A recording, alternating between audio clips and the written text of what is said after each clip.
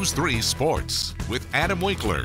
Old Dominion University's baseball team is enjoying one of its best seasons in years. And folks, the Monarchs can flat out swing the bat. ODU has hit 54 home runs in just 30 games this season. Entering today, those 54 long balls tied for the most by any of the 284 Division I teams in the country.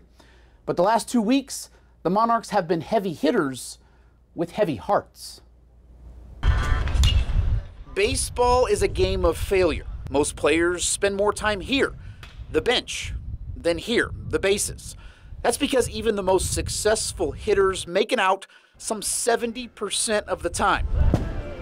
So a head coach is part manager, part psychologist, picking up his players if they're down. For Old Dominion University baseball, it's a changeup. The opposite is taking place this season. We knew Coach Finwood was hurting, so as a team, we just tried to be there for him.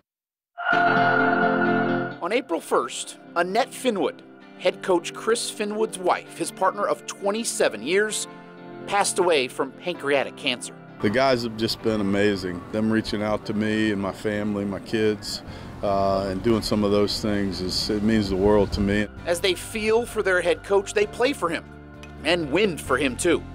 The Monarchs rattled off 7 straight victories following Annette's passing. If anything, we just wanted to give it all out on the field.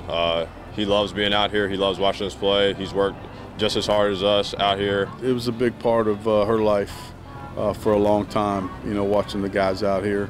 This week, ODU earns its highest national ranking in 15 years, coming in as the number 22 team in the country. And many around the program catch on to the timing of this feat, as the rankings are released one day after Mrs. Finwood's birthday. Former players have said that, former players' parents have said that, and it makes you feel good about all of it. With the time and everything, it's lining up pretty well. Of course, we wouldn't want this whole story to be a thing, but he knows we're here for him, and we're going to make a run for him this year. And that run and these wins cannot make up for Coach Finwood's tragic loss, but it will certainly provide a pick-me-up, a basis of baseball. Now, Kurt, Bev, you notice I'm wearing a purple tie tonight. Purple is the color of those who are battling pancreatic cancer, and there's been a lot of purple on college baseball diamonds. Teams around the country, including some of those playing ODU, have worn everything from purple shoelaces to purple wristbands to purple socks as a show of support for Annette Finwood. Wow. Wow, that's got to make the coach feel good. Absolutely. A lot of support out there. And just how the team is, you know, taking this tragedy and turning it into fuel. And all they said, they want to make him smile, and by going out and winning a bunch of games and playing ball the right way, he's doing just that. All right, thanks a lot, Wink. Thanks, Wink.